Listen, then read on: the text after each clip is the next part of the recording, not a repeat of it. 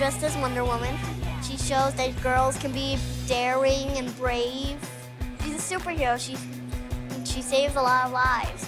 As a little girl, Wonder Woman was the only female superhero, so she was irresistible.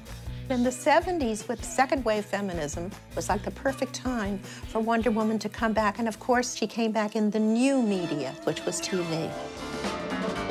I thought it was my job to show women that this guy's knocking you around well.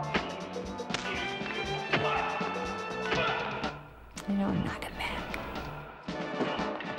Because she was successful, other shows came along to sort of capitalize on her popularity, like The Bionic Woman, with Lindsey Wagner as Jamie Summers. This whole cultural revolution was going on.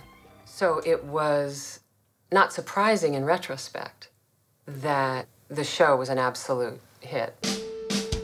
Starting with the Riot Girl movement, girls who grew up with Wonder Woman and Charlie's Angels, through punk rock music and handmade zines, are taking the images that we grew up with and dissecting how they've influenced us as women. There's not very many images of powerful women in the media that we could find at all. That was really a wonderful thing about the 90s, was we felt like we could take an image of Wonder Woman and claim it as our own and turn it into something else. We felt that power. It's about making your own media. 3% of the decision-making positions in media are held by women. How women are going to be portrayed, 97% of those decisions are being made by men.